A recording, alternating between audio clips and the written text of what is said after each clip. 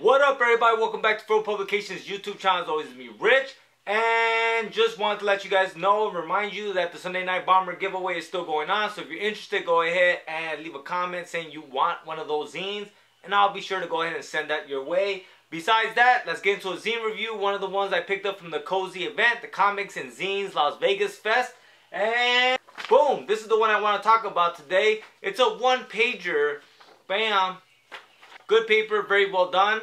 It's called The Book of Forbidden Spells by Gina Parham. And the colorist is Gina Munson. And what do I want to say about this? Well, to begin with, it's a nice little story for sure, a one-pager. Really enjoyed it. Thought it was very funny, very comical, very human. Had a very human touch to it about, you know, siblings and one, you know, that age difference within siblings. And I feel I really relate to that. One thing the reason why I really want to mention it is because I feel like at every zine fest I go to, I talk to people, I always say every table should have one free item. Like, I really do feel like people should be able to go to a zine fest, walk down, and walk out with a bunch of loot.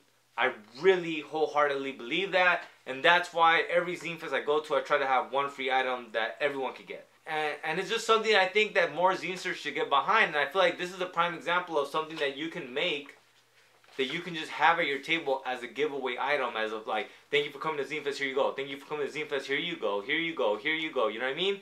It's just something I think we should get into, and that's why I really enjoyed this, because I saw these around for free.